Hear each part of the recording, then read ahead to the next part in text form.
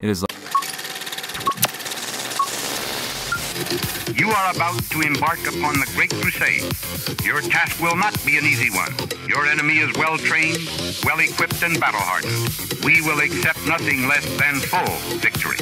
Good luck, and let us all beseech the blessing of Almighty God upon this great and noble undertaking.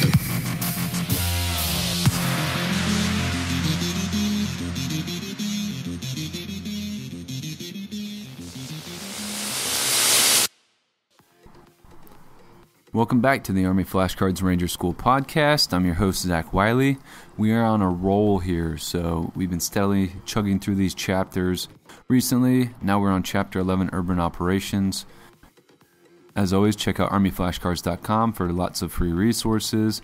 One thing in particular I'd encourage you to check out this week maybe, go on our website, download the free 100-question pre-Ranger test we got on there. Test yourself, see how much you've been retaining from these podcasts. And with that, let's begin. Chapter 11, Urban Operations. Today's security environment demands more from leaders than ever before. Leaders not only lead Rangers, but also influence other people. They are able to work with other members of the armed services and government agencies. They win the willing cooperation of multinational partners, military and civilian. Urban offensive operations pose great risk to Army forces and non-combatants. Yet the military demands self-aware and adaptive leaders who can compel enemies to surrender in war and master the circumstances facing them in stability operations and peace. Victory and success depend on the effectiveness of these leaders' organizations. Developing effective organizations requires hard, realistic, and relevant training. Planning 11-1. Urban operations include decisive action. The continuous, simultaneous combinations of offensive, defensive, and stability or defense support of civil authorities, tasks that may be executed either sequentially or, more likely, simultaneously during an urban operation. For further study, see ADRP 3-0, ATTP 3-06.11, and ATP 3-21.8. 11-2. Urban areas are strategically important. Several factors attract armies to combat in urban areas, such as using the defensive advantages of the urban environment, developing allegiance and support of populace, adapting urban resources for operational or strategic purposes, infrastructure, capabilities, and other resources, drawing the enemy in, playing on areas' symbolic importance, using the area's geographical advantages, dominance of a region, avenue of approach. Task organization 11-3. Task organizing subordinate units for urban operations depends largely on the nature of the operation. Some units are always part of the task organization to ensure the success of urban operations. Infantry, special operations, civil affairs, aviation, military police, military information support operations, or MISO, military intelligence, and engineers are units required for decisive action in urban operations. Other types of forces such as armor, artillery, and chemical units have essential roles in specific types of urban operations and may apply less to other operations. 11-4. Military forces conduct decisive action within urban areas. Commanders conduct decisive action abroad by executing offensive, defensive, and stability urban operations as part of a joint, interagency, and multinational effort. The situation mandates that one type of operation, offense, defense, stability, or defense support of civil authorities, dominates the urban operation. Commanders often find themselves executing offensive, defensive, and stability operations at the same time. In fact, waiting until all combat operations are concluded before beginning stability operations often results in lost, sometimes irretrievable opportunities. The dominant type of operation varies between different urban areas, even in the same campaign. Preparation 11-5. Operating successfully in a complex urban environment requires a thorough understanding of the environment and rigorous, realistic urban operation training. Training should cover every aspect of decisive action, including appropriate tactics, techniques, and procedures related to offense, defense, and stability ops. Training should also replicate the following: the psychological impact of intense, close combat against a well-trained, relentless, and adaptive enemy. The effects of non-combatants, including governmental and non-governmental organizations and agencies in close proximity to Army forces. This necessitates an in-depth understanding of culture and its effect on perceptions, an understanding of civil administration and governance, the ability to mediate and negotiate with civilians, including the ability to communicate through an interpreter effectively, the development and use of flexible, effective, and understandable ROE. A complex intelligence environment requiring lower echelon units to collect and forward essential information to higher echelons for rapid synthesis into timely and usable intelligence at all levels of command. The multifaceted urban environment requires a bottom-fed approach to developing intelligence. The communications challenges imposed by the environment, as well as the need to transmit large volumes of information and data, the medical and logistical problems associated with operations in an urban area, including constant threat interdiction against lines of communications and sustainment bases. 11-6. In a complex urban environment, every ranger, regardless of branch or military occupational specialty, is committed and prepared to close with and kill or capture threat forces. Every ranger is prepared to effectively interact with the urban area's non-combatant population and assist in the unit's intelligent collection efforts. 11-7.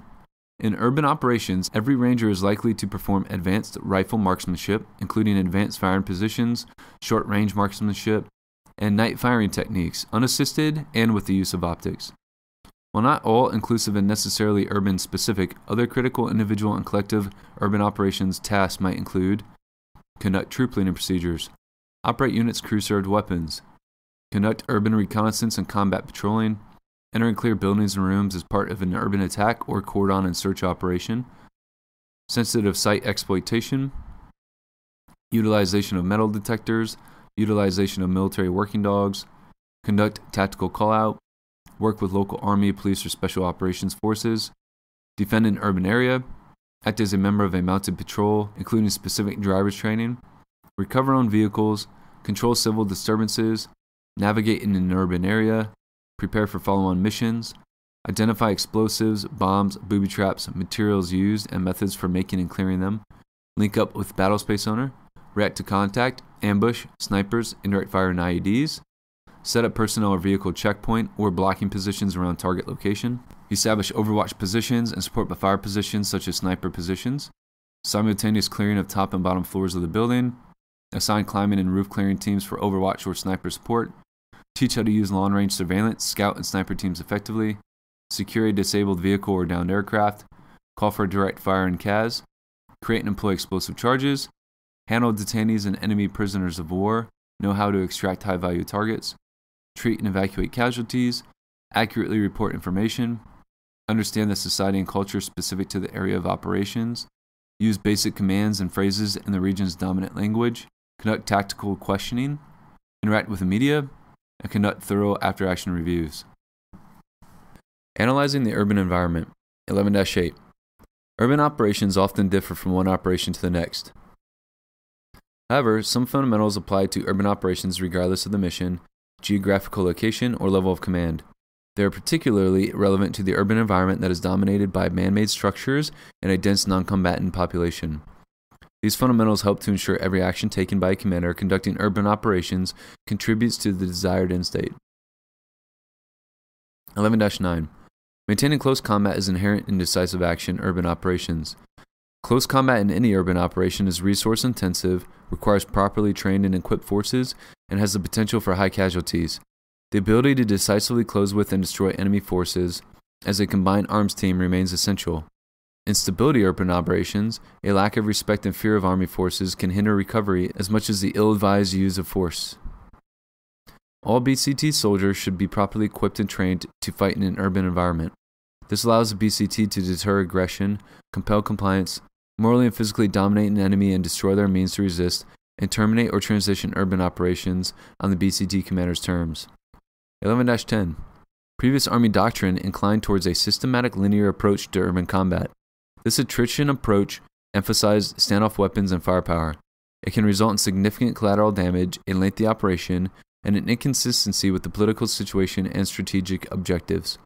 Enemy forces that defend urban areas want Army forces to adopt this approach because of the likely costs and resources. BCT commanders should only consider this approach to urban combat as an exception and justified by unique circumstances. Instead, commanders should seek to achieve precise, intended effects against multiple decisive points that overwhelm an enemy's ability to react effectively. Control the essential and minimize collateral damage. 11-11. Rangers need to analyze the urban environment carefully. Things to consider include mission. Know correct task organization to accomplish the mission. Offense, defense, or stability and support operations. Enemy. Disposition. Analyze the array of enemy forces in and around the objective, known and suspected, such as known or suspected locations of minefields, obstacles, and strong points. Composition and strength. Analyze the enemy's task organization, troops available, suspected strength, and amount of support from the local civilian population based on intelligence estimates. Is the enemy a conventional or unconventional foe? Morale. Analyze the enemy's current operational status based on friendly intelligence estimates. For example, is the enemy well supplied? Have they recently won against friendly forces or taken many casualties? What is the current weather? Capabilities. Determine what the enemy can employ against friendly forces. For example, what weapon systems do they have? Are they snipers? What about IED or chemical, biological, radiological, nuclear, and high-yield explosives threats? Are there artillery, engineer, or air defense assets? Do they have thermal or night vision device capabilities, CAS, or armor threats? Be able to discriminate between threats and non-threats, such as suicide vests. Probable course of action. Based on friendly intelligence estimates, determine how the enemy will fight within the AO, in and around the friendly AO. Know the enemy AO tactics, techniques, and procedures, such as tripwires, pressure plate IDs, or snipers. Analyze historical data from attacks where, what, how, and time of day. Terrain. 11-12. Leaders conduct a detailed terrain analysis of each urban setting, considering the types and composition of existing structures. They use OECOC, political, military, economic, social infrastructure, information, physical environment, and time, PME-CPT, and areas, structures, capabilities, organizations, people, and events, ASCOPE, when analyzing terrain in and around the AO. Refer to Chapter 2 for more information. Observation in fields of fire. Always be prepared to conduct urban operations under limited visibility conditions. Cover and concealment. Thoroughly analyze areas inside and on the edge of urban areas. Identify routes to objectives that give assault forces the best possible cover and concealment. Take advantage of limited visibility, which allows forces to move undetected to their final assault or breaching positions. Use overwatch elements and secondary entry teams for security, while initial entry or breaching teams move forward. When in the final assault position, forces should move as rapidly as tactically possible to access structures which afford cover and concealment. It is human nature to stick together and seek safety, but try to avoid bunching up at entry points, funnels, walls, or indoors. Maintain a safe but securable distance between teams and squads. This helps ensure that one grenade cannot take out the whole team at once. Learn to properly use obscurants and use tactical patience to take full advantage of these effects. Practice noise and light discipline. Avoid unnecessary voice communications, learn the proper use of white light, and limit contact with surfaces that could draw the enemy's attention. Obstacles, key terrain, and avenues of approach. 11-13. Many man-made and natural obstacles exist on the periphery, as well as within the urban environment. Conduct a detailed reconnaissance of routes and objectives, including subterranean complexes, and consider route adjustments and special equipment needed. Ensure routes are clear, not blocked. Avoid roads that run along and through marketplaces, as these roads can become easily blocked. 11-14. Analyze which buildings, intersections, bridges, landing zones, and pickup zones, airports, and elevated areas provide a tactical advantage to either side. The leader also identifies critical infrastructure within the area of operations, which would provide the enemy with a tactical advantage on the battlefield. These may include, but are not limited to, communication centers, medical facilities, government facilities, and facilities with psychological significance. 11-15. Consider roads, intersections, inland waterways, and subterranean constructions, subways, sewers, and basements. Leaders should classify areas as go, slow go, or no go based on the navigability of the approach. Always have alternate infiltration and exfiltration routes. Keep in mind that a wall can be breached as an emergency exfiltration route. Troops and time. 11-16. Analyze friendly forces using their disposition, composition, strength, morale, capabilities, and so on. Leaders also consider the type and size of the objective to plan effective use of the available troops. 11-17. Operations in an urban environment have a slower pace and tempo. Leaders consider the amount of time required to secure, clear, or seize the urban objective, along with the stress and fatigue rangers will encounter. Additional time is also allowed for area analysis efforts. This may include, but is not limited to, maps, urban plans, and aerial photographs, collect historical data from other units and indigenous forces, hydrological data analysis, line of sight surveys, long range surveillance and scout reconnaissance? Is artillery supporting you and someone else at the same time? How long does it take to shift a 155 howitzer and prepare the gun? What is the priority level for getting armor assets? How close is armor to the target? Does their presence compromise the mission? How long will it take them to move to a location? If armor assets are not previously coordinated, how long will it take to get them? How much preparation, survey, and emplacement time of charges do the engineers need? Civilians, 11-18. The National Command Authority establishes the ROE. Commanders at all levels may provide further guidance for dealing with civilians in the AO. Leaders remind subordinates daily of the latest ROE and immediately inform them of any changes. Rangers have the discipline to identify the enemy from non-combatants and ensure civilians understand and follow all directed commands. Note: civilians may not speak English, may be hiding, especially small children, or may be dazed from a breach. Do not give them the means to resist. Rehearse how clearing or search teams react to these variables. Never compromise the safety of the Rangers. Consider having the interpreter use a marking system to separate military-aged males from women and children. Have designated dirty and clean rooms and a tactical questioning area. 11-19. The complexity of the urban environment, particularly the human dimension, requires rapid information sharing at all levels, to include joint services, multinational partners, and participating governmental and non-governmental agencies. The analysis of the urban information necessary to refine and deepen a commander's understanding of the urban environment and its infrastructure of systems also demands collaborating among the various information sources and consumers. Close quarters combat, 11-20. Due to the nature of close quarters combat, encounter engagements are very close, within 10 meters, and very fast. Targets are exposed for only a few seconds. Most of these engagements are won by the side that hits first and puts the enemy down. It is more important to knock an enemy down as soon as possible than it is to kill them. In order to win a close quarters engagement, Rangers make quick, accurate shots by mere reflex. This is accomplished by reflex fire training. Remember, always fire until the enemy goes down. All reflexive fire training is conducted with the eyes open. Rehearsals, 11-21. Similar to the conduct of other military operations, leaders need to designate time for rehearsals. Urban operations require a variety of individual, collective, and special tasks that are not associated with operations on less complex terrain. These tasks require additional rehearsal time for clearing, breaching, obstacle reduction, CASEVAC, and support teams. Additionally, time is identified for rehearsals with combined arms elements. 11-22. In a stance, feet are shoulder width apart, toes pointed straight to the front, direction of movement. The firing side foot is slightly staggered to the rear of the non-firing foot. Knees are slightly bent and the upper body leans slightly forward. Shoulders are not rolled or slouched. Weapon is held with the buttstock in the pocket of the shoulder, maintaining firm rearward pressure into the shoulder. This allows for more accurate shot placement on multiple targets. The firing side elbow is kept in against the body, and the hand should be forward on the weapon, not on the magazine well. This allows for better control of the weapon. The stance should be modified to ensure the Ranger maintains a comfortable boxer stance. 11-23. In a low carry technique, the buttstock of the weapon is placed in the pocket of the shoulder. The barrel is pointed down so the front sight post and day optic are just outside of the Ranger's field of vision. The head is always up, identifying targets.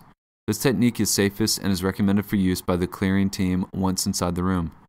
11-24. For the high carry technique, the buttstock of the weapon is held in the armpit. The barrel is pointed slightly up, with the front sight post in the peripheral vision of the individual. To assume the proper firing position, push out on the pistol grip, thrust the weapon forward, and pull the weapon straight back into the pocket of the shoulder. This technique is best suited for the lineup outside the door. Exercise caution with this technique. Always maintain a situational awareness, particularly in a multi-floored building. Note: muzzle awareness is critical to the successful execution of close quarters operations. Rangers never at any time point their weapons at or across the bodies of their fellow Rangers. They always avoid exposing the muzzle of their weapons around corners. This is referred to as flagging. 11-25. If a Ranger has a malfunction with the weapon during any close quarters combat training, he takes the knee to conduct immediate action. Once the malfunction is cleared, there is no need to stand up to engage targets immediately. Rangers can save precious seconds by continuing to engage from one knee. Whenever other members of the team see a Ranger down, they automatically clear a sector of fire. Before rising to his feet, the Ranger warns team members of the movement and only rises after checking the rear to make sure no one is shooting over him, and after they acknowledge him. If a malfunction occurs after he is committed to a doorway, The ranger enters the room far enough to allow those following him to enter, and then moves away from the door. This drill is continually practiced until it is second nature. 11-26. Special consideration is given to the approach to a building or a breach point. One trademark of ranger operations is the use of limited visibility conditions. Whenever possible, breaching and entry operations should be executed during hours and conditions of limited visibility. Rangers should always take advantage of all available cover and concealment when approaching breach and entry points. When natural or man-made cover and concealment is not available, Rangers should employ obscurance to conceal their approach. Obscurance can also enhance existing cover and concealment sites. Members of the breach and entry team should be numbered for identification, communication, and control purposes. Ranger number 1 should always be the most experienced and mature member of the team, other than the team leader. Ranger number 1 is responsible for frontal and entry and breach point security. Ranger number 2 is directly behind Ranger number 1 in the order of movement and moves through the breach point in the opposite direction from Ranger 1. Ranger number 3 simply goes in the opposite direction as Ranger 2 inside the room, at least 1 meter from the door. Ranger 4 moves in the opposite direction as Ranger 3 and is responsible for rear security and is normally the last Ranger into the room. An additional duty of Ranger 4 is breaching. The team leader is responsible for initiating all voice and physical commands and exercises situational awareness at all times with respect to the task, friendly force, and enemy activity. He is in a position to maintain control of the team. With the possibility of civilians in the buildings or rooms, Rangers may decide to only enter with precision weapons such as M4s, not saws, to avoid civilian casualties. Note: consider how much firepower each Ranger delivers. Where do you put the saw gunner in the order? Weigh firepower against quick, accurate shots. If Ranger number 4 has breaching responsibilities, it should not be the saw gunner, because this would reduce the firepower. 11-27. Consideration is given for actions outside the point of entry. Entry point position and individual weapon positions are important. The clearing team members should stand 1 to 2 feet away from the entry point, ready to enter. They should orient their weapons so that the team provides its own 360-degree security at all times. Team members signal to each other that they are ready at the point of entry. This is best accomplished by sending up a squeeze, or rocking motion. If a tap method is used, an inadvertent bump may be understood as a tap. 11-28. For enter and clear a room, see Battle Drill 07-4-Delta 9509 in Chapter 8. Figures 11-1 and 11-2 on page 11-8 and figure 11-3 on page 11-9 depict how Rangers clear a room. When locking down the room, control the situation within the room, use clear and concise arm and hand signals. Voice commands should be kept to a minimum to reduce the amount of confusion. It prevents the enemy who might be in the next room from discerning what's going on. This enhances the opportunity for surprise and allows the assault force to detect any approaching force. Physically and psychologically dominate the room's inhabitants. Assess the situation. In a less hostile situation, it may be better to slow clear instead of dominating the room with brute force. This keeps non-combatants calm and more manageable. Establish security and report status. Do a cursory search of the room to include the ceiling. Identify the dead using reflexive response techniques, eye thump method, or kick to the groin for males. Search the room for PIR while considering your time available on target. Evacuate personnel. Mark the room as clear by using chemical lights, engineered tape, chalk, paint, VS-17 signal panels, and so on. Procedures for marking buildings and rooms. 11-29. Units have long identified a need to mark specific buildings and rooms during urban operations. Sometimes rooms need to be marked as having been cleared, or buildings need to be marked as containing friendly forces. Chalk is the most common marking material. It is light and easily obtained, but less visible than other markings. Other techniques include spray paint and paintball guns. Refer to ATTP 3-06.11 for more information. Note: avoid permanently marking buildings and rooms, as this may cause collateral damage and is likely to deteriorate relationships built with local nationals. 11-30. Chemical lights, or chem lights, and scrim-backed pressure-sensitive tapes, 100-mile-per-hour tape, come in a variety of colors, can be seen easily from a distance, and can be removed when necessary. The colors of the chem lights and 100-mile-per-hour tape have different meaning. Red, casualty collection point. Green, room clear. Orange, unexploded ordnance. Blue, clean room. Infrared, breach point. End Chapter 11. Alright, that's it for this chapter of the Ranger Handbook, Chapter 11, Urban Operations. I hope you enjoyed it. As I said at the beginning of the show, if you get a chance, check out our website, armyflashcards.com. and check out that 100 question pre-Ranger test we have on there.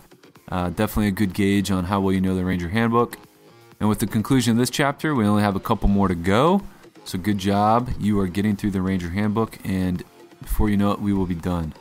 Next episode will be Chapter 12 of the Ranger Handbook, Waterborne Operations. So until next time, take care.